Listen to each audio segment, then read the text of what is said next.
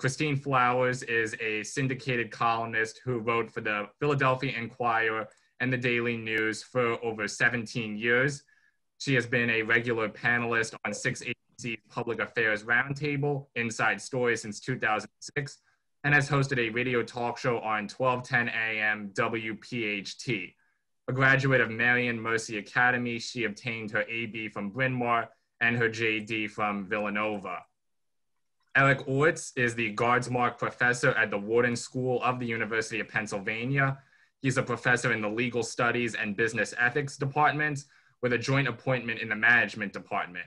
Professor ORTS is also known for his faculty activism in support of fossil-free Penn and calling on the university to investigate President Trump's academic record during his time at Penn. Governor Ed Rendell has a long career of service in Philadelphia, Pennsylvania, and Democratic Party politics.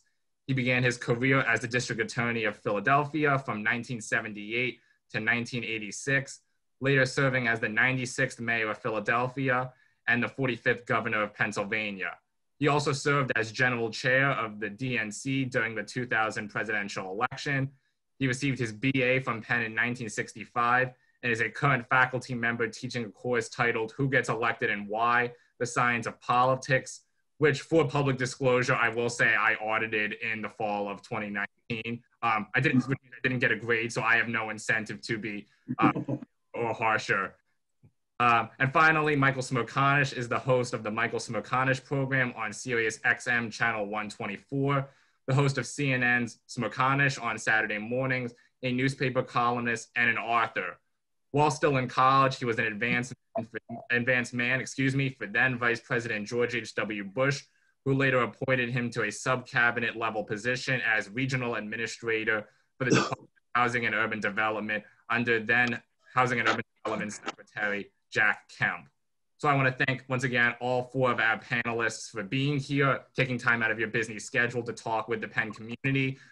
So as I mentioned, the topic of this panel is Counting to Election Day, in quotation marks, a bipartisan panel. So, so going in that same order, I'll start with you, Ms. Flowers. Just maybe, I want every panelist to take maybe 1 or 2 minutes to talk maybe a little bit more about their background and kind of what your impressions are of the 2020 elections, and maybe focusing specifically on the importance and role of the state of Pennsylvania.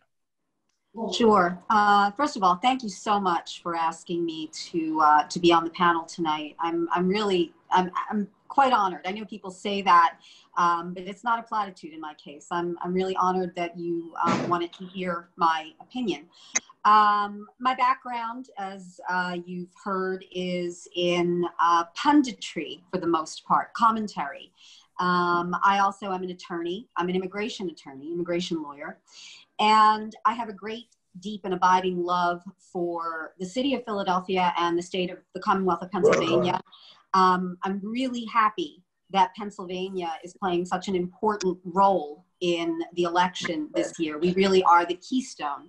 I had written a column for CNN.com about how Pennsylvania could still go for Donald Trump.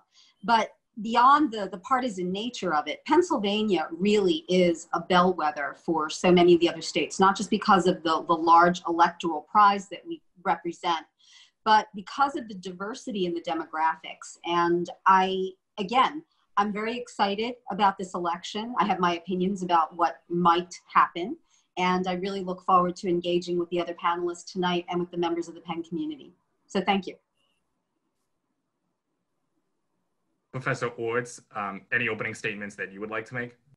Yeah, well, let me just say, let me also add a thank you to both the Mitchell Center and to the Student Political Union for doing this session. And I think it's especially important in this time of polarization for us to find areas where we can all discuss issues, be on different sides of them, and do it in a civil manner. And so I really like, I'm very grateful to have that opportunity.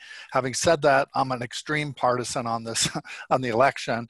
I might be described as Wharton's anti-Trump. As you mentioned, I've pushed for him to be investigated with respect to his admissions what seems to be an alleged, what is at least alleged to be an admissions fraud. But more generally, I think he's a threat to the rule of law and to our democracy.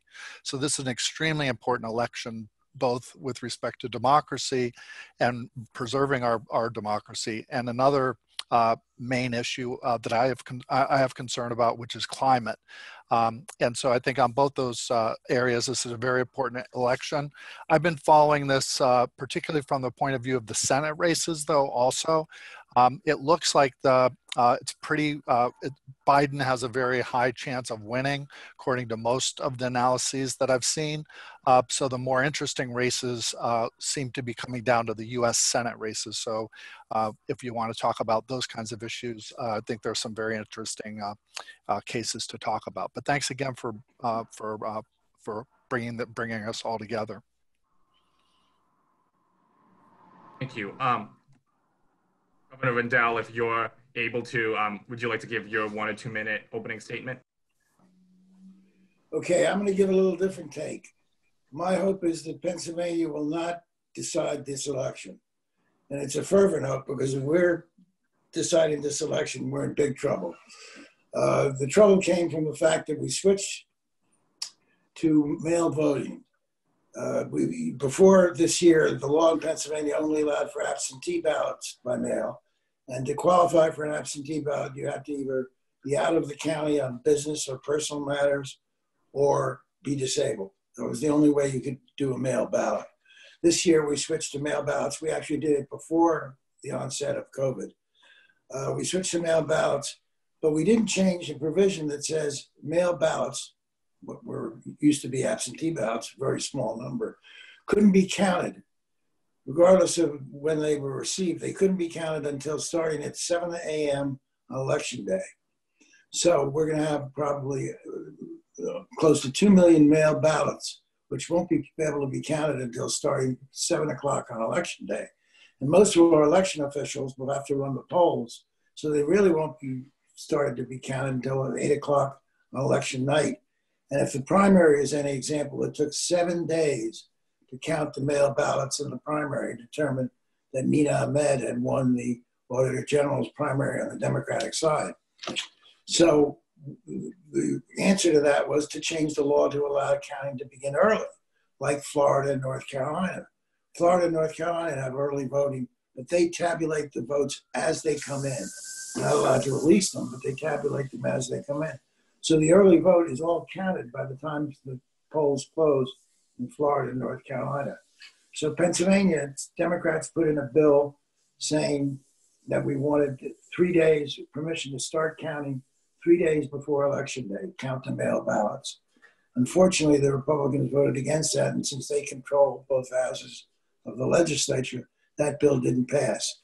So if this is an election where Pennsylvania's electoral votes will decide the winner, the eyes of the nation will be on us. And my guess is it'll take 4 or 5 days, if it's close, to determine who wins the election, because there are so many mail-in ballots. So I hope that Florida or Georgia or somebody else decides it. Finally, Mr. Smerconish, if you would like to give your opening statement. I'd rather be Joe Biden than Donald Trump. I tend to believe the polling data. I think that the polls received a bad rap in the last cycle. The national polls were pretty prescient. The last Real Clear Politics average had Secretary Clinton up by about 3. She ended up winning the popular vote by 2. That's not bad. There were definitely inadequacies in Pennsylvania and in the upper Midwest states, Michigan and Wisconsin. I think those polling outfits have improved their game. I think that there's more polling that's been done in this cycle than was done 4 years ago. Having said all that, I don't think the race is over. I think that there's still an opportunity for a momentum shift. I'm reminded of the fact that tomorrow is the 4-year anniversary of FBI Director Jim Comey saying that he needed to reopen an investigation into Anthony Weiner's laptop. There have been so many intangibles in this cycle that haven't moved the needle. If you go back to the Real Clear Politics average and take a look 1 year in advance of this election, meaning November 3rd, 2019, you'll see that Joe Biden against Donald Trump, Biden has an 8.1% lead. If you look at it as of yesterday, it was 8.9 points, meaning with all the tumult and all the ups and downs and all the chaos that has surrounded this administration, nothing has really moved the needle. And yet, because of the lessons of 4 years ago, I'm still hesitant to say that, that this thing is over. I know we don't elect by national poll, but I believe Nate Silver's analysis when he says that Joe Biden needs to win that popular vote by 3+ points in order to be secure in the electoral college. And that if that margin, whether it's 8, whether it's 9, whether it's 7, should dip to 5 or below, all of a sudden we have a horse race and Governor Rendell's worst case scenario of us being the focus of the nation for 3 or 4 days after the election comes true. Thank you all very much for your introductions and for once again being here. I'm going to turn it over to Sarah Root, the Speaker of the Penn Political Union, to begin the period of questioning. It's so ominous sounding. Thank you, Justin. Hi, everyone. My name is Sarah. I'm the Speaker of the Penn Political Union, and I would like to reiterate what Justin just said and thank everyone for being here tonight. So I just want to give everyone a brief overview of how this is going to go. I have been given a list of questions by my 5 caucus chairs. 2 of my caucus chairs are actually here tonight, and that would be Haven Lerner and Chris Tremoglier, and they will be speaking later with their own questions. But to start everything out, I want to just give the question, give the panelists a broad question. I have grown up in Pennsylvania. I am essentially a lifelong resident of the suburbs of Philadelphia. So Pennsylvania politics plays a very important role in my life and in my heart. And I want to first ask, what do you, the panelists, see as the most important issue facing the election in Pennsylvania today?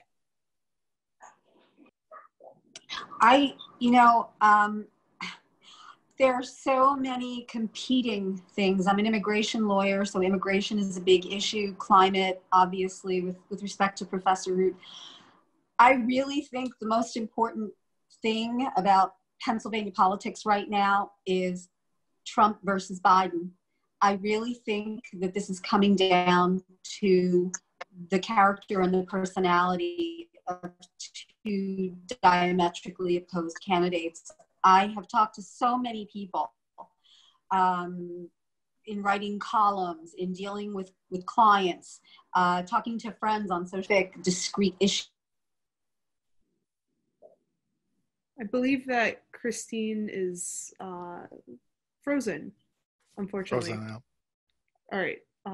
Professor ORTS, would you like to, you seemed like you had a response. Oh, well, after. This might not be what you're asking, but one interesting, I think, problem, and I agree with the Trump versus Biden as the key dividing issue right now. One big question is what's going to happen with the Supreme Court. So we now have the rush of a new Justice Barrett, to be put on the court, and there's going to be some election cases that are coming up. And the Supreme Court has demonstrated what I regard as an extremely worrisome interest in interfering with the state's process of how they're deciding elections. And so, as Governor Rendell indicated, there were recent changes in the Pennsylvania system. They haven't worked too well. And there was a case that went up to the Supreme Court and it deadlocked 4-4, which meant that the current system that was in place was allowed to go forward.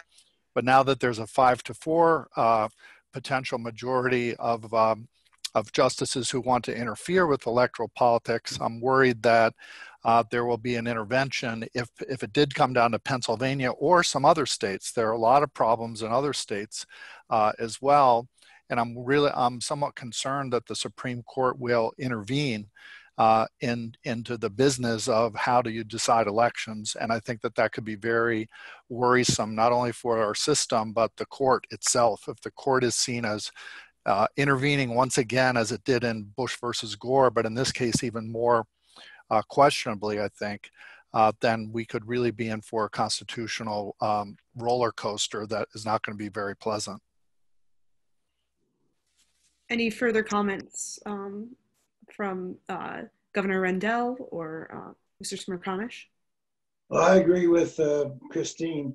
I think this is an election that will be decided by character, which is why I think Joe Biden will prevail, but it'll be decided by character.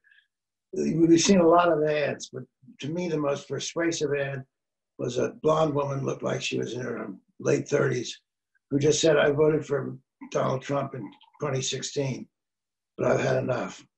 I just can't take this anymore. And I think that's the way the majority of Americans feel, and they're looking for normalcy, and they're looking for they're looking for a good man, and Joe Biden may have faults, but he's a good man. Sarah, I'll just piggyback on what the governor said. You framed the question as a Pennsylvanian. I'm a lifelong Pennsylvanian as well. But I was sitting here and I was thinking, if you had said that you spent your entire life in Illinois or Texas or any state and wanted to know what's the #1 issue, I would have answered the exact same way. I view it as a referendum. It's not a choice election. It's a referendum on Donald Trump.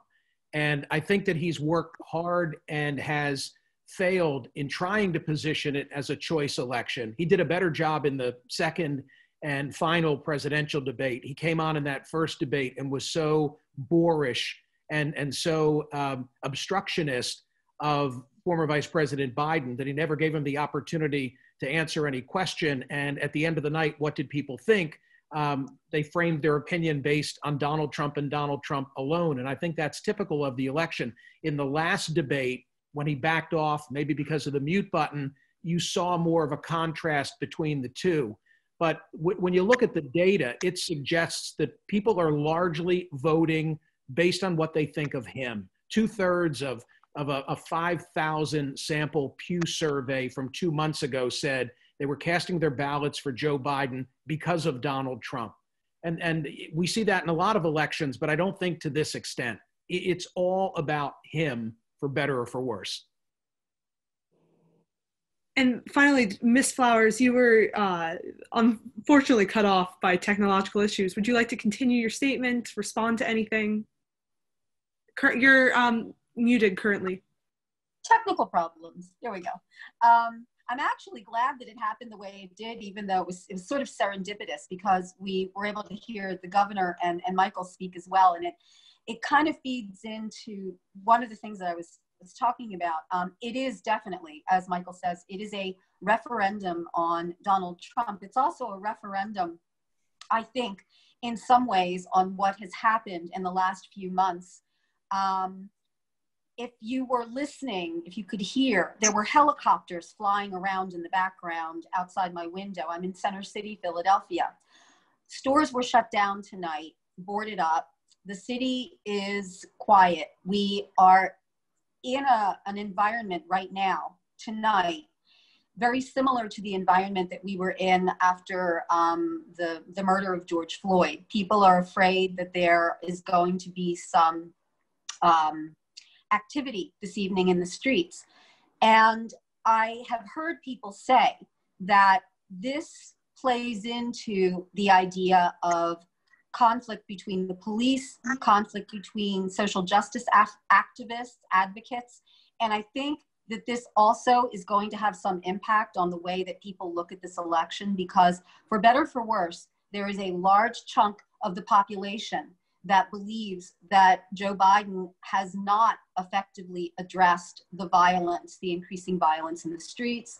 There are those who blame Donald Trump for the violence, for triggering it, the whole idea of the BLM movement. So I really do think that, again, this is a referendum not on specific discrete issues, but on the two men who represent two very polar opposite approaches to how we can improve the United States.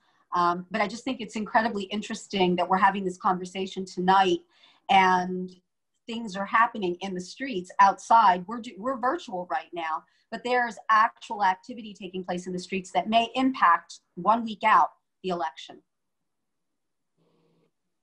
Thank you. With that, I'd like to invite our Conservative Caucus Chair, Chris. Are you there, Chris? Yes, I am. Hold on one second. Sorry, technical. All good. Would you like to ask your first question? Sure. Okay, so the first question, can everyone actually hear me okay? All right, great. Hi, Chris. Yep. Hey, Christine, how you doing? Good. Alrighty, so the first question that I have is, since Trump won the Republican primary in 2016, politicians on the left have routinely decried threats to our democracy and doomsday predictions, yet none of them have even remotely come true. Why is this type of fear-mongering used, and why does it continue in this election? I don't want to monopolize the conversation, so I want to let somebody else speak. Well, I guess I'll give it a shot. Since I did mention that I think that this is one of the most important elections that we've had in at least my lifetime because of the potential threat that I think the Trump administration, not just the president, but the entire administration poses for the rule of law. And so I think that there are quite a few examples of that. One, I'll just leave us with one.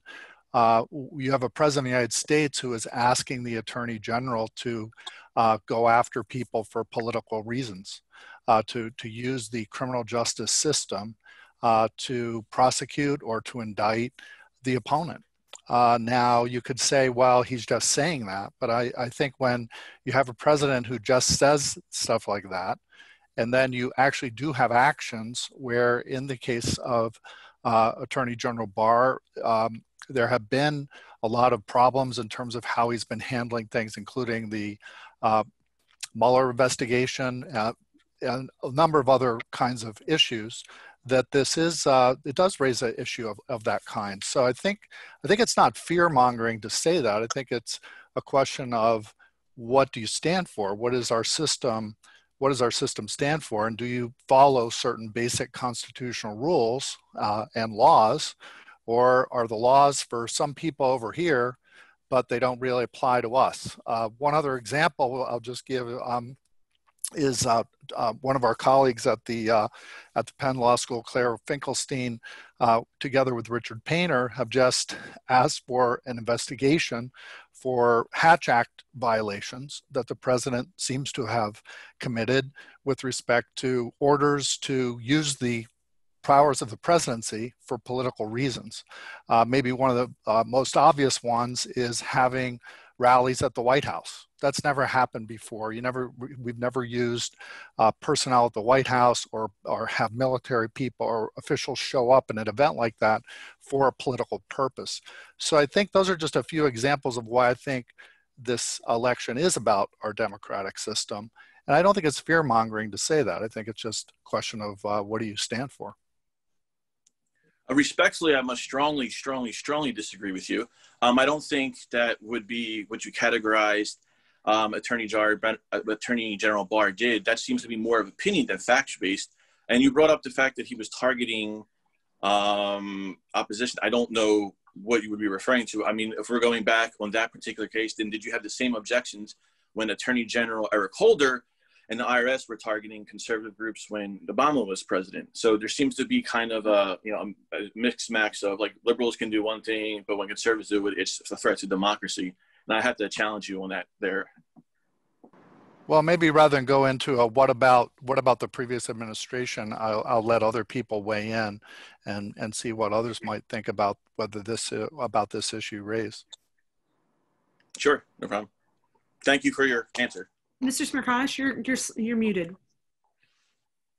Chris, I'm not here to carry water for either of these individuals, but the way in which the question was asked seemed to imply that the president has clean hands and has been victimized by investigations during the course of his presidency. And I guess my first response would be to remind everybody that although not convicted, he was impeached.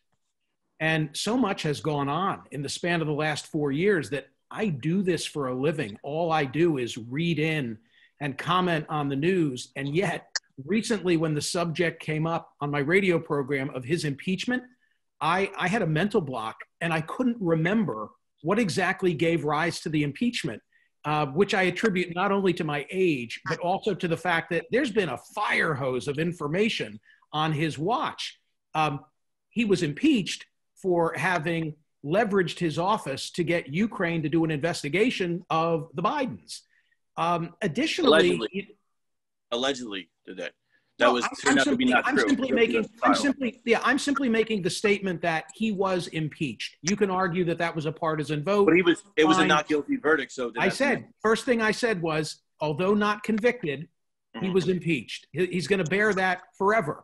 The second thing that I would say is that the Mueller probe concluded that while there was no collusion, there was obstruction of justice. And you might say to me, well, wait a minute, Mueller reached no conclusion with regard to obstruction. And I would push back on that and say he absolutely did. If he believed that there was no obstruction, he would have said so, much as he said there was no collusion. And instead, he wrote a report where he essentially said he didn't believe it was his job, where a president couldn't defend himself against charges, given that he can't be indicted while in office, to say so. But anyone who waded through that document, as I did, would know that that was his finding. So I just offer those as two examples of suggestions that, you know, the doom and gloom characterization of him, while sometimes exaggerated, in other instances has come true. But the Russian investigation turned out to be not true at all. Chris, in the interest of time, I would like to keep the questions moving. Absolutely. And with that, I'll invite our Liberal Caucus Chair, Haven Lerner, to ask his question. Hey, everyone. I'm really happy to be here. My question is pretty simple. How do you think the media's treatment of Trump has changed from 2016 to 2020? Hi, Haven. Can I jump in on that one, since I am a anyone can jump in. I guess you could say I'm part of the media, although, as I said, again, I am a commentator, a pundit, so, I mean, there's that underlying, you know, we start from the point that I have a bias. Even in the description of my profile here, I'm a conservative columnist. So it's no surprise that I think that the current treatment of President Trump is unfair. I think it's become increasingly polarized, to the extent that you have a few news sources that are more or less balanced, and they try and present the good and the bad. And I want to give a shout out to Michael Smerconish, simply because I think he's one of the finest in the business. He really does try and thread the needle, and I think he's extremely fair in his treatment. However, I also find that so many in the media are requiring or are holding Donald Trump to a bar, a threshold, a standard that they have not held other presidents to. Understood that Donald Trump is sui generis. He is not like any other president that we've ever seen in terms of personality. But at the very beginning, from the very beginning of his administration, Donald Trump has been viewed with a jaundiced eye by many in what is called the mainstream media. People have said he has sort of triggered this by the whole fake news mantra that he has used over and over again. But if you look very closely at some of the reporting, while I don't like the term fake news, I do think that there has been some manipulation of facts and incidents and situations to make them look much worse, different, skewed than they actually are. For example, last night, I was watching the swearing in of Amy Coney Barrett, Supreme Court Justice, now Justice Barrett. I was looking at 4 or 5 different networks to see how they were presenting this, the swearing in, first the confirmation vote, and then the swearing in. 3 of the networks on the banners that were, you know, what are they called? The chyrons at the bottom. They were Trump holds Rose Garden ceremony in the midst of COVID crisis. One of them said, Trump holds super spreader event in the Rose Garden as Amy Coney Barrett is being sworn in. C-SPAN and one other network were fairly straightforward in stating this is the swearing in of a Supreme Court justice, albeit a controversial confirmation, but she was being sworn in.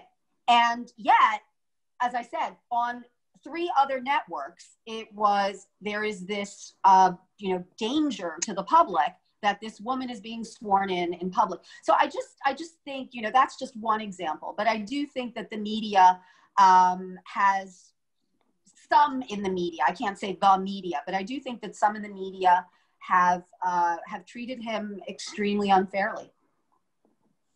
Well, I would say that he brings it on himself. First of all, he attacks the media. He tries to diminish or to degrade some people in the media, particularly women reporters, often African-American reporters. He brings a lot of that on himself. But I don't think, if you look at the political scale tipping that the media has done, I don't think Donald Trump's been a victim. I think you can make a good case that the New York Times, which he calls fake news, which he calls the enemy, which he calls part of the liberal media, that the New York Times unfairly treated the whole issue of Hillary Clinton's emails. And that was probably the beginning of a problem that Hillary Clinton never could overcome. And I think the New York Times was routinely unfair and blew that way out of proportion if you look at what some of the other previous Secretary of States had done with their emails, including Colin Powell, for example. So I think Donald Trump brings a lot of it on himself. And I think some of it he wants. Donald Trump needs boogeymen. He needs bad people to attack. He needs to rile up his base to have them think that they're being treated unfairly. So I think he sets the media up in often cases. And, who was the guy who gave Donald Trump the trouble in the first debate? Chris Wallace from Fox News. And he even complains about Fox News on occasion. So I think he revels in this fake news, the fake news line of argument that he has. I think that Christine and the governor are both right. Yes, he's brought it on himself. He was elected, I think, as the beneficiary of tremendous amount of free media 4 years ago. He was intoxicating. It was hard to take your eyes off of him and to know where it was going. But I would say to the governor that the media is now overcompensating and making up for last time, perhaps, for the way in which they handled Secretary Clinton's emails, because I believe that Joe Biden is a very decent human being. I don't believe that Joe Biden is a corrupt individual. On that score, I don't think that there's a comparison between Joe Biden and Donald Trump. There's a but coming. Having said that, I have to say that the last couple of days have been unsettling, because you have an individual who has come forward, who seems credible, but he hasn't undergone the proctological exam that would be given to someone asserting a charge for the other side. And he's been completely dismissed by the media. Totally ignored, other than to initiate a discussion about Section 230 of the Communications Act and whether Twitter and Facebook should have shut down the New York Post. And I'm troubled by that. I'm troubled by the precedent that sets and what it means for a media if all of a sudden it's President Biden in a couple of weeks. Does that kind of treatment continue? So, instead I hear that, well, that story's been investigated and it's based on Russian misinformation. But there was a new wrinkle to it that I think was deserving of scrutiny. And so when I go back to where I began in this conversation a few minutes ago, thinking about tomorrow being the 4-year anniversary of Comey, if there were something to come in this final week, I don't know what level of consideration it would be given by the dominant media. And I'm troubled by that. Yeah, I guess I'll just quickly add that I think there's some truth in that, but I also think that there's been a maturing, at least of the established media, and this would include the New York Times, I think, where I think they're getting away from what I think was a false problem of always thinking it's a balanced, well, here's what the Republican side says and here's what the Democratic side says.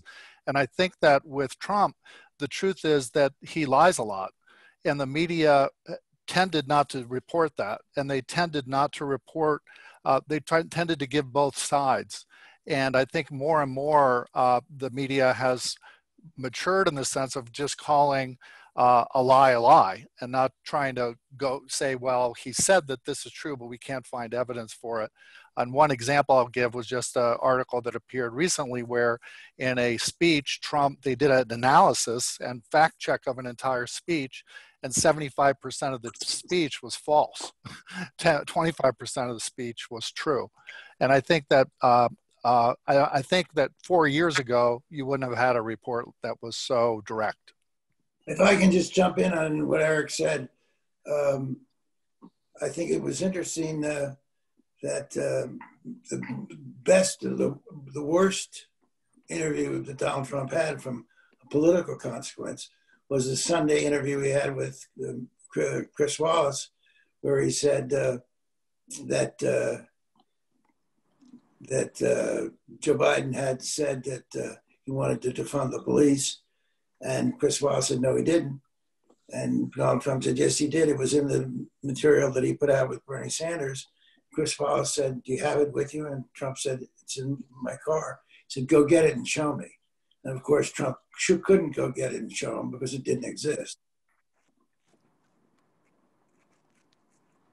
But to come close to home, Governor, with respect to that, you're right, obviously, about that. But what about the autopsy that was done? I voted for you many times. But what about the autopsy that was not done on Joe Biden's statement at the end of the last debate, where he said, oh, I never said that we were going to end fracking. The whole issue of the oil industry. He was given a basic pass on the fact that he really did. He's on tape admitting that he wants to end fracking, and you know how important that is in Pennsylvania. And then on the tarmac outside, he started backing away from it and making, well, you know, we're going to end subsidies to it, but we're not going to end the industry. I mean, yeah, I agree. Donald Trump says some whoppers, and he needs to be held accountable for that. But when is Joe Biden going to be held accountable for the whoppers that he is, or he or his surrogates are saying? And it doesn't seem to be done, or it fades away into the ether after a couple of hours. So, I mean, I just wanted to point out that, you know, it's not whataboutism here, but it's happening with Joe Biden as well. On that topic of fracking, I do have a question specifically for Governor Rendell, because Pennsylvania has a large fracking industry and you were essentially the leader of Pennsylvania at the time when the fracking industry was really, I would say beginning, but becoming prominent. I have a question from my Progressive Caucus chair who could not make it. And he says, in spite of arguments from climate science groups, such as the International Panel on Climate Change and grassroots organizations, Joe Biden and his team have repeatedly spoken in support of the fracking industry. Will strong measures against climate change always be viewed as unpalatable to run on? Or is a change in this area possible? And I was hoping you could also sort of speak on how Pennsylvanians sort of view fracking. And do you think that this is sort of a defining issue for Pennsylvania? I know we talked about in the beginning that the defining issue is Trump versus Biden, but I would argue fracking is a really big deal. Yeah, and let me correct Christine. Joe Biden said he was against fracking on government land, on federal land. He never said he was against fracking. And I know this for a fact because, as you said, Sarah, I was governor at the time that the technology came into being that could allow for this deep drilling that's called fracking. The year before, we had 70 permits for deep drilling. My last year as governor, my administration allowed 3,000 permits for fracking. to be issued, and fracking took place, and it never looked back. Why? Because it is tremendously positive for economic growth and development in Pennsylvania. It did a lot to bring back the steel industry with the big wells and drills that had to be produced. It gave farmers who thought they would die poor, gave farmers a license to let fracking go on in their land, which gave them steady income and something they could leave to their kids. It revived towns that had little restaurants go out of business. They all came flooding back as people came into those towns to work and to do the work that's necessary to achieve fracking. So it was very good for Pennsylvania. There's no question about it. Secondly, fracking, you can make a case that fracking is good for the environment. Right now, Sarah, how much of Pennsylvania's electricity comes from solar and wind? How much of it comes? I find myself unaware of that. I'm not entirely sure. I know that it's a changing percentage. Take a shot. 15%. Not bad, 11%. Nuclear accounts for another 30, and the remaining 60 is mostly coal burning. Now, burning natural gas as a food stock for electricity is 50% less carbon producing than burning coal. 50% less carbon producing. So we need a bridge to the time when there will be renewables sufficient to produce all of our electricity in Pennsylvania. That may be 2040, 2035, it may be 2050, but we need a bridge.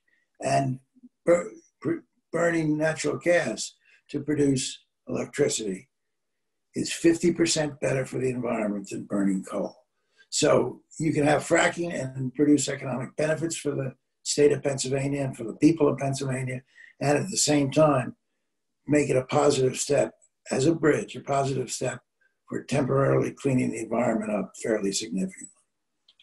Governor, you should have been at the debate. You should have answered that question at the debate. That was the answer that should have been given, but that wasn't the answer that was given by Vice President Biden. That was a great answer. Fracking is an important part of the Pennsylvania economy as well.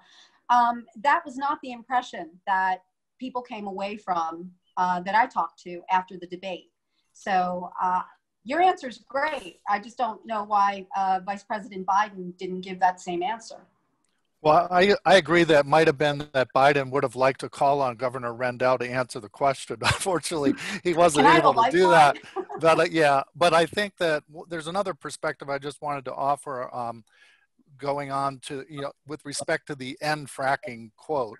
And I think part of what Governor Rendell is just saying is that thinking of natural gas as a bridge fuel is a good way to think about it. And to say that you eventually do have to end fracking doesn't give a time frame. And so I think if you look at the combined unified Democratic Party proposal, which is a combination of Biden being somewhat more moderate and conservative on this and the progressives coming to an agreement about it, there is a general consensus in the climate scientist community that you do eventually have to end both, both coal and fracking and natural gas, but there's a time. It's a question of time, and so I think that was maybe the error in Biden's answer, is that he didn't really put this in a time frame context, and maybe that would have helped to be a better. I agree with you though, Christine, that it wasn't his best answer, and I also don't think he pleased a lot of people on the progressive side either with the answer. But one last thing is, if you want to criticize Biden and the Democrats on this, there is zero plan on the other side, right? The other side doesn't even recognize that we even have a climate problem. So I think that you're beating something with nothing. You have something on Biden's side and you have nothing on the other side except denial. With that, I'm going to move on to a question from our Libertarian Caucus chair, and I'm going to combine it with an audience question from Michael Cohen.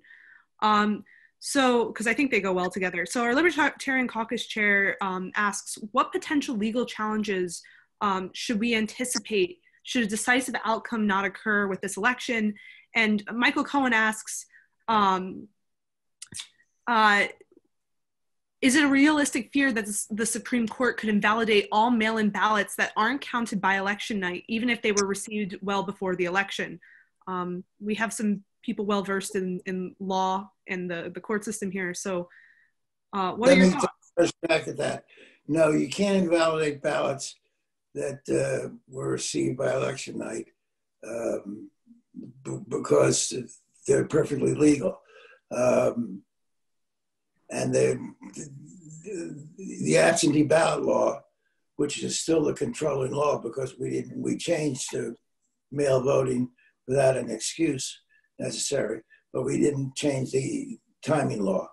As long as the ballots are postmarked or received by the election day, they should be counted. And that's pretty clear, and no one's going to change that. Yeah, I guess I am a little bit concerned about what the Supreme Court might do. And as Governor Rendell indicated, and as you read in the papers, there's a huge number of these mail-in ballots that are being cast. And so there's going to be some time. And as you haven't, as I think it's nice in the title of the panel that you have election day in quotes, because it seems fairly clear that we're going to have to wait a couple days. Pennsylvania can't even start counting, as the governor indicated, until the election day. And we have all these millions of ballots. You just don't have that many machines and workers. You're going to have to give it time. And what I worry about a little bit is that if there's more confusion and there is some uncertainty, and so some states come in one way and it's relatively clear, and then a lot of the bigger states are going to need to take more time, then one of the worries I have is that this idea that mail-in ballots somehow have given the opportunity for fraud is going to be given some airtime on Fox News and some other places. Even though the president continues to say that mail-in ballots cause a problem with fraud, there's zero evidence. There's no academic study that's found any problem with mail ballot fraud. And there's some indication in the opinion that Justice Kavanaugh, a concurring opinion Justice Kavanaugh just gave, that he might lend his authority to this idea that the court needs to weigh in to stop counting at some point for the benefit of some election certainty or some kind of resolving the chaos. And that's what I worry a little bit about, because that was the rationale that the Supreme Court used in Bush versus Gore in 2000, when the Supreme Court stepped in and said, okay, enough counting. We're just declaring the election for this side on this grounds, and the ground was really legally pretty weak. But a lot of people said, okay, it's down to Florida, it's close, we do have to have some resolution.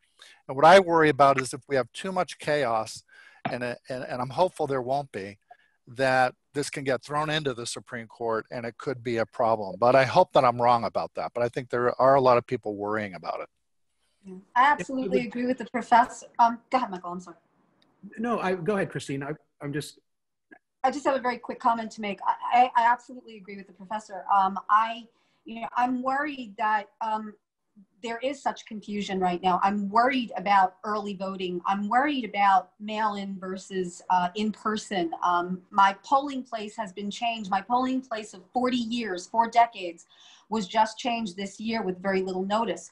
I do immigration law. I have represented individuals who have sought asylum because they were poll watchers in their own countries and were either beaten, were either intimidated, had huge problems because of the work that they were doing on the front line. I never imagined that that in my own country, I was going to have this unsettling sense that, that the answer that we may get on election day is not the answer that's going to withstand scrutiny. And I do not want to return to 2000 and Bush v. Gore. That really just separated the country in 2 pieces. And I don't think we fully recovered from that decision. The Supreme Court's reputation definitely has not. What I was going to say in line with the professor's comment is that I've tried to train myself to refer to next week as the final day of voting instead of calling it election day, just to try and do a little part to instill in people that, okay, that's the final day that you vote, but it's not necessarily the end. I'm worried that given the president's comments laying a predicate about mail-in voting being associated with fraud, that if in fact it's a close election and we go to bed on that Tuesday night without knowing the outcome, that people will naturally assume that what he said has some truth and that there must be something nefarious taking place, when in fact it will be human factors, because human factors always play a role in this. I actually brought a prop tonight.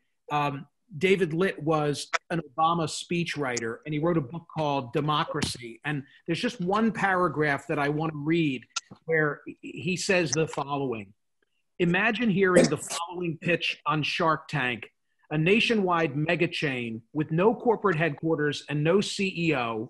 It will operate 8 times as many US locations as McDonald's, serving twice as many customers despite having about half as many employees. Each location will experience nearly double the daily foot traffic of your average Starbucks. Not only that, but every one of these approximately 116,000 stores will be a pop-up, remaining open for a single day and then closing for good at night. And oh, by the way, the more than 900,000 workers will be woefully underpaid. That is election day in America. And I thought it was such a great encapsulation of the way that we create this pop-up one day a year, relying on a workforce that don't do this for a living. And then we're surprised when, stuff happens. Stuff always happens.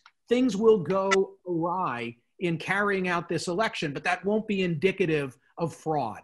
And that's the message that I wish that more in the media would convey, so as to set straight what people's expectations are. Yeah, the media didn't do, I think Michael's right, the media didn't do a very good job on this issue at all. When President Trump, a couple of weeks ago, complained about these 8 ballots that were found in a creek in Pennsylvania, 7 of whom had Trump, voted for Trump, mail-in ballots, he forgot to mention that this was Luzerne County, which, as you know, Michael, is controlled by Republicans. So the election apparatus is controlled by Republicans. He forgot to mention that one point. Certainly would have shut a hole in his conspiracy theory. Right. With that, I am going to move on to some audience questions, another audience question. And I would like to remind the audience that they have the ability to submit questions either through the Q&A at the bottom of their screen, or through the form, which Mark has been sending out throughout. The form allows for anonymity if you would like that. And with that, the question I'm going to ask is from Timothy Martinson. Specifically, I'm going to ask it to Mr. Smerconish, because he had an excellent debate with the Penn Political Union a couple of years ago on a very similar topic of partisanship. So how do you see the Republican and Democratic parties and the country itself going forward in regards to partisanship in a post-Trump world, whether it be 2021 or 2025? Do you believe they will go further away from the American political center and not work together, or closer to one end of the spectrum, a la a nationwide conservative shift with Reaganism in the 1980s? Well, I think that there's this tendency for people who don't like President Trump to assume that it's all about him and all we need to do is get rid of Donald Trump and then we return to some sense of normalcy. And I don't believe that. I don't believe that for a moment, because the forces that elected Donald Trump were worldwide. Brexit happened before the Trump election. There have been a number of populist movements around the globe in the last several years that I think are brought about by the world being flat, to quote Tom Friedman, brought about by technological change, brought about by concerns among some as to where they fit in a world of changing demographics. I mean, there were a lot of factors that gave rise to Donald Trump, and a hell of a lot of Americans who put him in office, and a lot who are about to vote for him again. Even if he loses, their grievances will still be among us and need to be addressed. So I don't think that the partisan era, which precedes Trump, goes away. And I'm sure there will be a battle if he's unsuccessful for the future of the Republican Party, and that many will lay claim to, his brand of the GOP. I also expect that there will be a number of conservative never-Trumpers who try and reassert themselves in the party. John Kasich comes to mind. And so I think there'll be a battle for what the future Republican Party might look like. And oh, by the way, one of the individuals who I think will play a role in that battle, even if he loses, is Donald Trump, because I don't think he's finished with this process until he's really finished. So I think the future looks quite chaotic for the GOP in particular, and I'm not sure which side of that battle wins. I mean, the party today doesn't resemble the party that I joined on Ronald Reagan's watch back in the 1980s, when you had 60% of the Senate comprised of moderates, and so many moderates in the Republican caucus in the Senate that they had their own gathering that they called the Wednesday Lunch Club. It's a significantly different world, and I don't know if it ever goes back to where it was. It is, and Michael is absolutely right in everything that he recounted there. And it is going to be problematic even if Donald Trump is defeated. But I will say that I think Joe Biden is the right person for this moment in the development of the American government, because he is as good a consensus builder as we have. It doesn't mean he's going to be able to do it. But one of the things I did very successfully when I was governor, I had a Republican Senate and a Republican House for all but 2 years of my time, my 8 years as governor. And I was fairly successful, Michael would grant, I think, in getting stuff passed. And the way I did it, when I wanted to do an infrastructure proposal, I would bring the Republicans in. I would have them in the discussion. I would say, read this, tell me what you don't like, and tell me what you'd add. If you had in your druthers, what you'd add. And the Republicans reacted fairly responsibly. They pointed out things that they didn't like. One or two I took out, one or two I said, I got to keep them in because of this, this, and that. And then they gave me some suggestions, a few of which I adopted into the legislation. Now, did I get every Republican vote for my infrastructure proposal? No, but I got enough Republican votes that it passed, and it could be called bipartisan. And I think Joe Biden will do that. And he'll do it better and more openly and honestly than I think anybody in the political system has done it in a long while. Barack Obama started off with the intentions of doing that, but stopped pretty quickly from doing that, and it became a one-party government. You can't, if you want some degree of bipartisanship, you can't have a one-party government. You know, absolutely. And to piggyback on what the governor and Michael just said, there's a great book by Ben Bradley Jr. called The Forgotten, and it talks about Luzerne County and how Luzerne County was essentially the county that flipped Pennsylvania toward Donald Trump, and possibly was the reason that he won enough electoral votes to win in 2016. And the focus of that book was on people who felt that they were forgotten, that they had been ignored. It was from a conservative blue-collar perspective, there were a lot of blue-collar Reagan Democrats who ended up voting for Trump because they felt they were being left behind. The fracking, the coal industries, a lot of the old industrial, the Rust Belt. On the other hand, you have groups, you have minority groups, you have women, you have other groups on the left, for example, who feel that they've been ignored, that their rights, that their beliefs, that their basically their needs have been taken for granted. So you have kind of the politics of grievance here. You have people who are voting from a very personal space. They feel they've been taken for granted. They feel they've been ignored. And that's what happened in Luzerne County. That's what's happening with a lot of people who will vote against Donald Trump because they feel, they throw out racism and bigotry and what have you. I think what the governor says makes a lot of sense. You have to be a consensus builder. You can't be somebody who just focuses on this extreme group that feels a sense of grievance on either end. You cannot say you're going to, I hear that it's not just from Donald Trump. I hear that on the left. I hear people complaining. I am so happy that Amy Coney Barrett is on the Supreme Court. And yet I have had so many women tell me that I just supported a woman who will roll back our rights and our situation, our position in society for a generation, for 2 generations. I'm not supposed to have a voice as a conservative woman. So I see this grievance happening on both ends of the political spectrum. And I agree with the governor that we need to find a way to get a consensus builder, someone who's going to be able to speak to both sides and not make one side feel, okay, I'm going to take care of you and I'm going to completely ignore the other side. We have to find some way to do it, because otherwise we are too polarized. I honestly don't see how that's going to happen, even if Joe Biden wins in a week or so. May I really don't know. May I ask a quick follow-up with the governor, because I think the governor may leave us soon, and I'd love to hear him weigh in on this before he does. Peggy Noonan had a column in the Wall Street Journal in the last couple of days, essentially arguing that the best thing that could happen to Joe Biden would be that he win the election and that Republicans maintain control of the Senate, because Republican control of the Senate will give him the buffer that he requires from the most progressive influences in the Democratic Party. What's your thought on that? I think that would make sense, Michael, except for one thing. Yeah.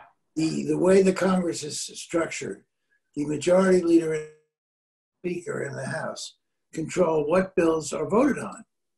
Mitch McConnell has not allowed, I think, 74 vote bills that come over from the House, past the House of Representatives, has not allowed any of them to go to the floor for discussion, for amendment, or for votes. If he acts the same way, then Peggy's thesis fails miserably. If he would let Biden's proposals go to the floor, yes, then Biden could say to his more progressive members, he could say, look, I'd love to do that, but we need some Republican votes to get this passed. And the only way we can get Republican votes to get this passed is to do this, this, and that. Not exactly what you guys want, but it's the only way we can get anything passed. Peggy would be right, except Mitch McConnell could just determine that he's not going to let anything be voted on. Now you say to yourself, Michael, that would never happen. How could Mitch McConnell do that? Well, isn't it the same Mitch McConnell who in 2016 said, we can't nominate and vote on and confirm a Supreme Court justice in an election year, when Barack Obama nominated Merrick Garland 8 months before the election, and then reversed himself and said we can nominate and confirm Amy Coney Barrett when she was nominated about 6 weeks before the presidential election. Mitch McConnell has no sense of values, doesn't want anything to work. He's just a political animal. If it was different, then I think Peggy's thesis would be exactly right.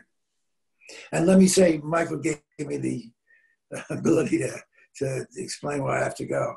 I had previously scheduled a conference call where I'm working with, believe it or not, Michael, Bernie Sanders folks, to try to convince progressive voters to vote for some of our Senate candidates in states like Maine, Iowa, and Montana, where, as you know, they're all within the margin of error, and where there are progressive Sanders voters who are saying they won't vote for the Democrat.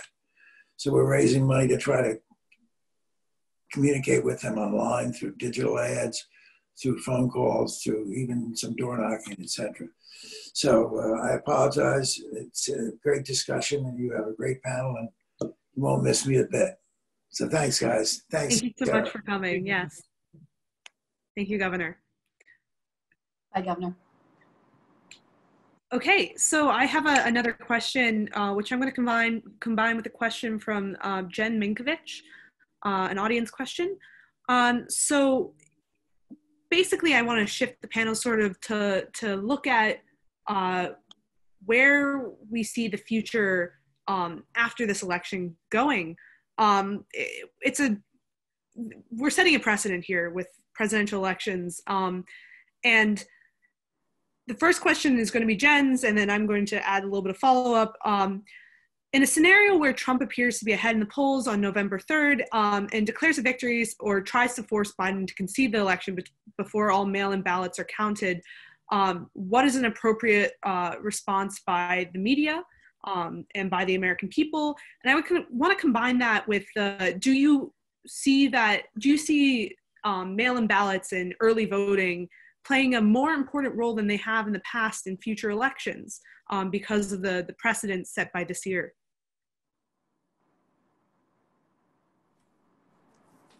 Well, I guess I'll just I'll let the media people here answer the media question. But I think with respect to what people can be ready to do, and I think there's some concern about this, is if there really was an overreach and the president said the mail-in ballots are fraudulent, the ballots that count are the ones that were able to be counted on election day. I am therefore president, and I'm going to litigate this, and et cetera, make up arguments, and it looks like there's something that could be brought forward.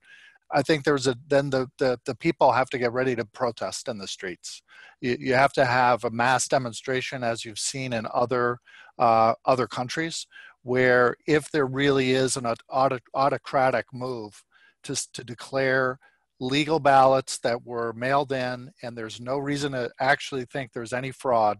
If you have the President of the United States trying to say there is and trying to stay in power when we're not counting all the votes in a fair way, people have to get, in my view, they have to get in the streets, because that's the only thing that will then have any influence. It is possible for, now I think there are other institutions, including our military and others, that will not allow that to be, so there's other buffers that we have. But then, as well as the media, but I think protests are probably to be called for in that kind of hypothetical. Do either of our media personnel here think that the media should have a response to this? Do you believe that there is an impetus for the media to denounce this, or is that not their role?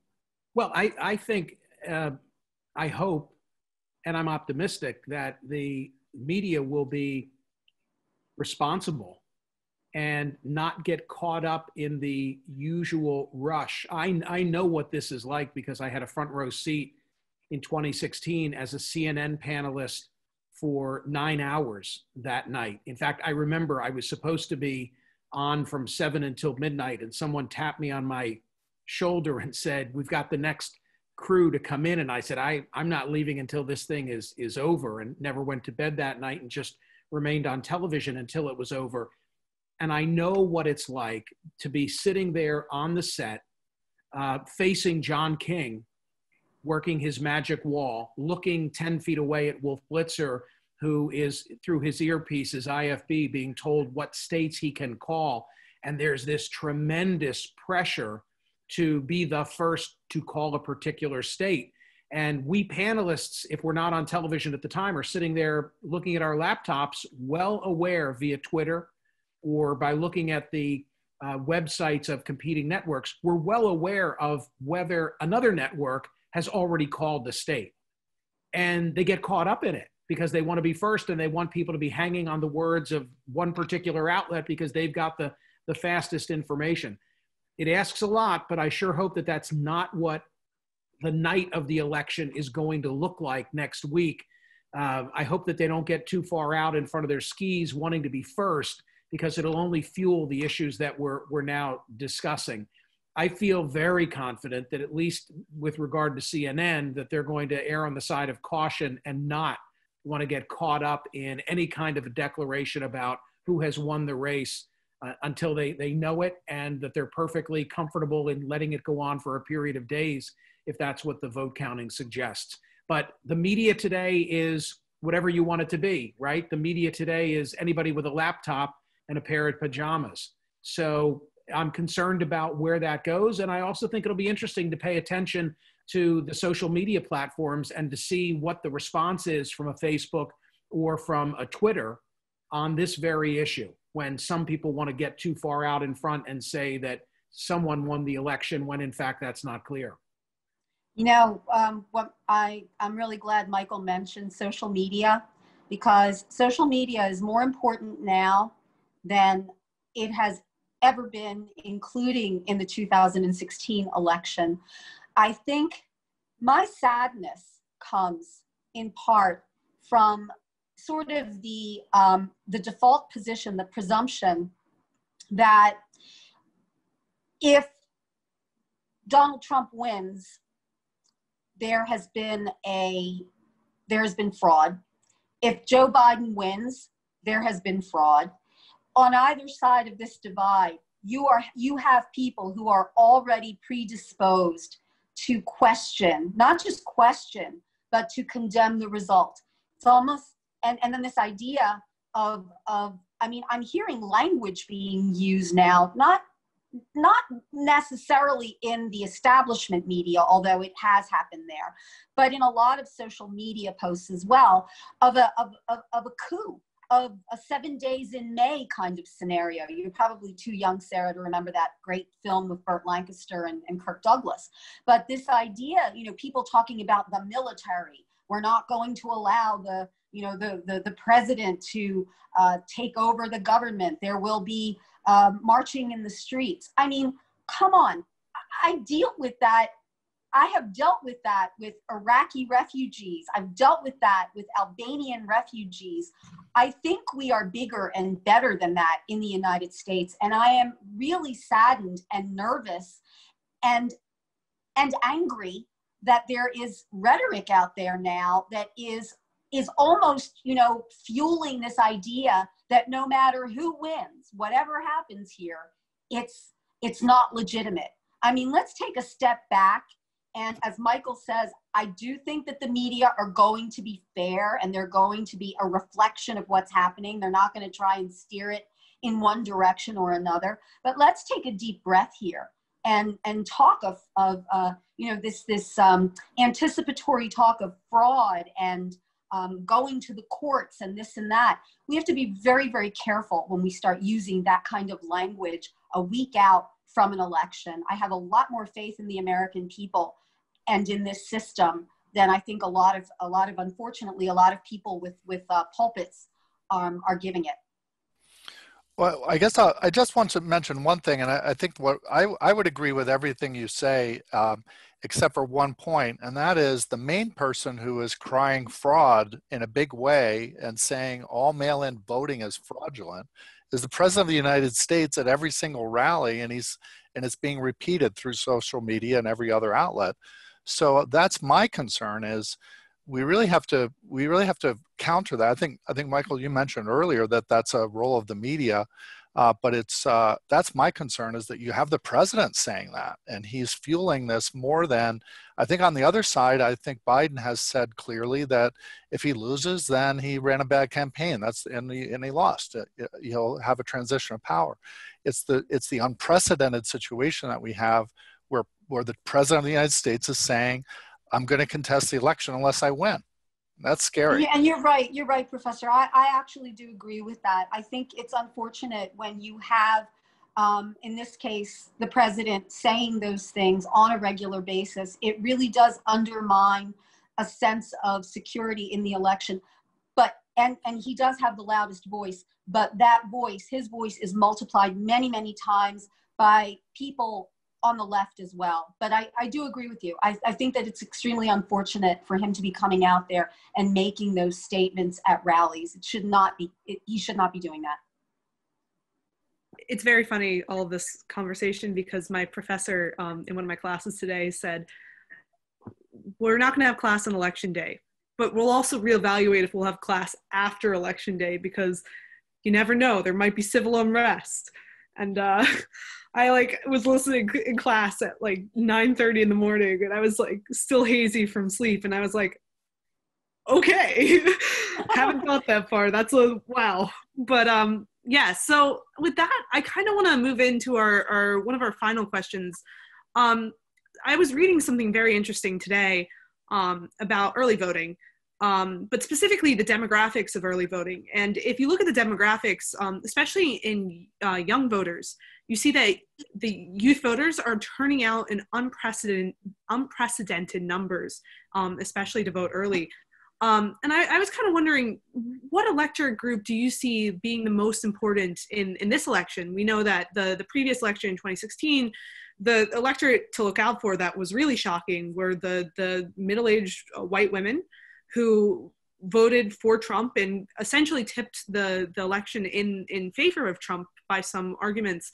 Do you think the youth are previous elections, youth haven't really had a strong turnout or as strong as older voters, but do you think this election is going to be different?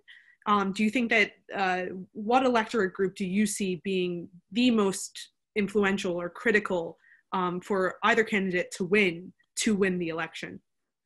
I'll go first and say that I look at this election as a race of demography versus geography.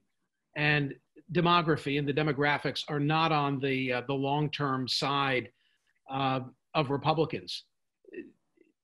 Donald Trump really needs to go to the well one more time and see if he can get that last bit of pulp when squeezing an orange or a grapefruit or a lemon from high school educated white males.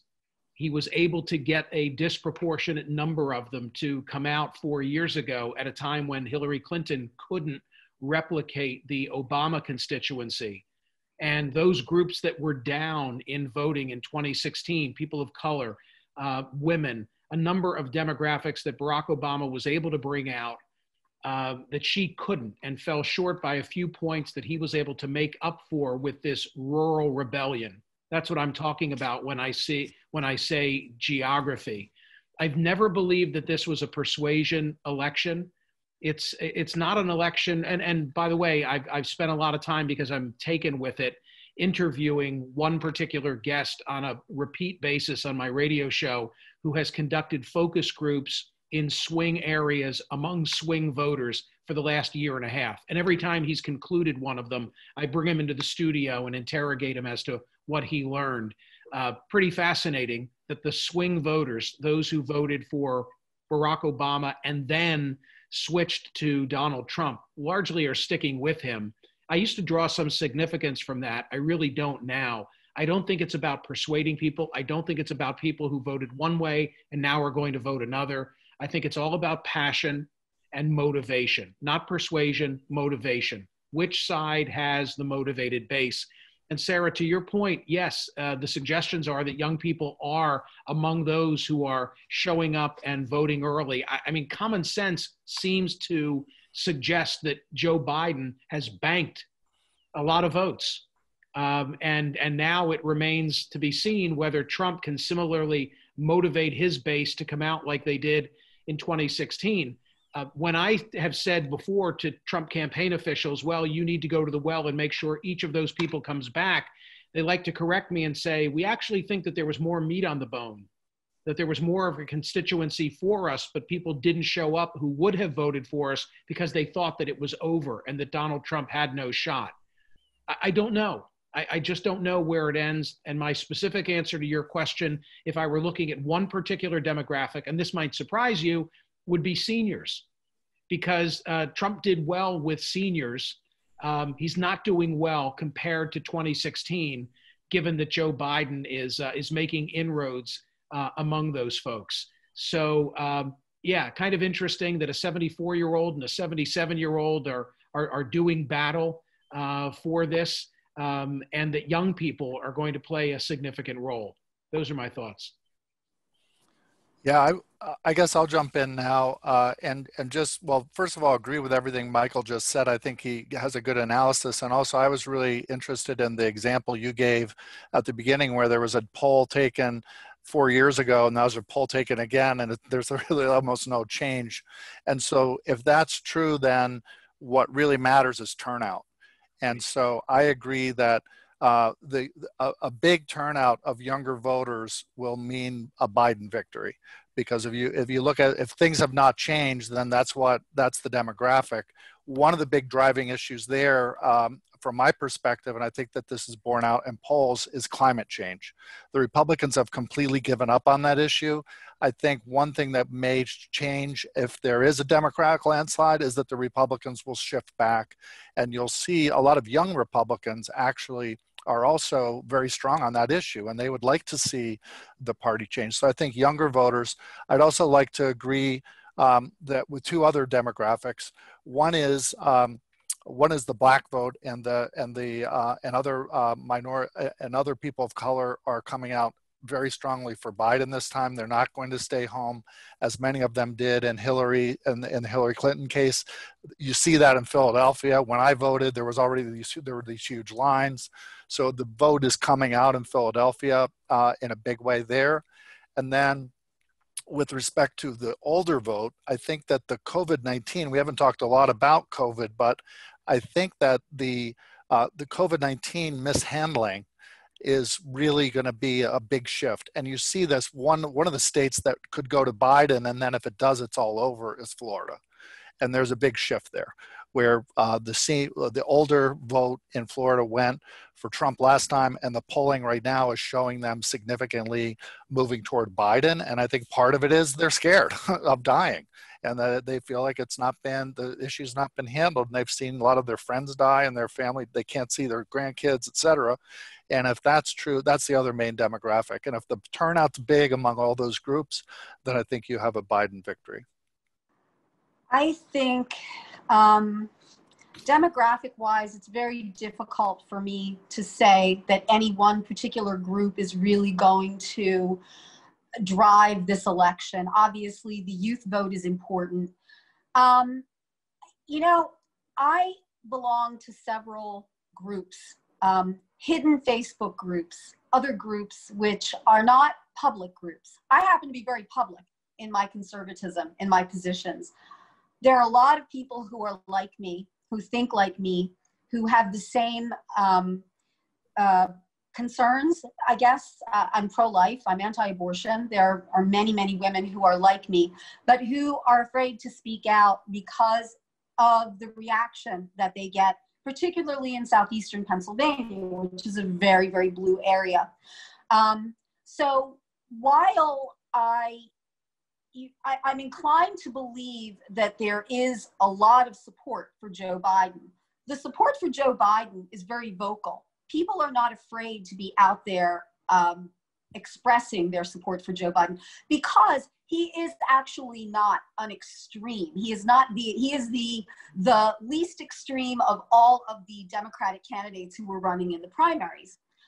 People are afraid, if you can believe it, you know, discounting all of the rallies with the MAGA hats and everything. There is an untapped, silent group of people who support Donald Trump, including among minority communities, but they do not feel comfortable coming out and saying that. They will not put a Trump sign on their front lawn, but they will vote for Donald Trump.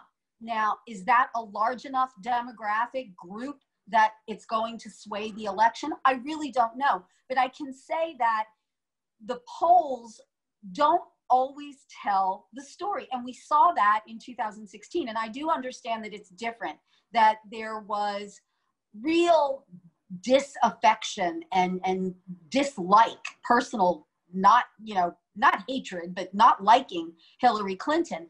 And Joe Biden does not inspire that same sort of enmity in a lot of people. But I really don't think the election is as, I think it's a lot closer than the polls would suggest, simply because of the people that I've spoken to who are Trump supporters, but who will absolutely not say anything because they're afraid their kids are going to get bullied in school. They're afraid they're going to have things happen to them in their neighborhoods. So, you know, we'll see what happens. But I do think that demographic, maybe the non-demographic, the invisible demographic, is going to be extremely important and relevant in the election. Thank you. With that, I'd like to turn the closing over to our president, Justin Greenman, president of the Government and Politics Association. Justin? Yeah, thank you, Sarah. And once again, I just want to thank our panelists. I know Governor Rendell had to leave a little early, but I want to thank the three of you for sticking around, for, for taking our questions that were submitted by the Penn Political Union, for taking some audience questions. I definitely learned a lot. I don't know if I necessarily feel better having listened to this, but I definitely feel kind of, as I believe Professor ORTS brought up, there's a reason why we titled it Election Day in quotation marks. This is definitely going to be an election day like no other. And especially, whether, as Governor Rendell said earlier, whether Pennsylvania is at the center of it or not, we know that it's going to be very important. So I want to thank you all again. I want to thank Sarah and the Penn Political Union for submitting their questions. I also especially want to thank the Andrea Mitchell Center for partnering with us on this event and some of our other election programming.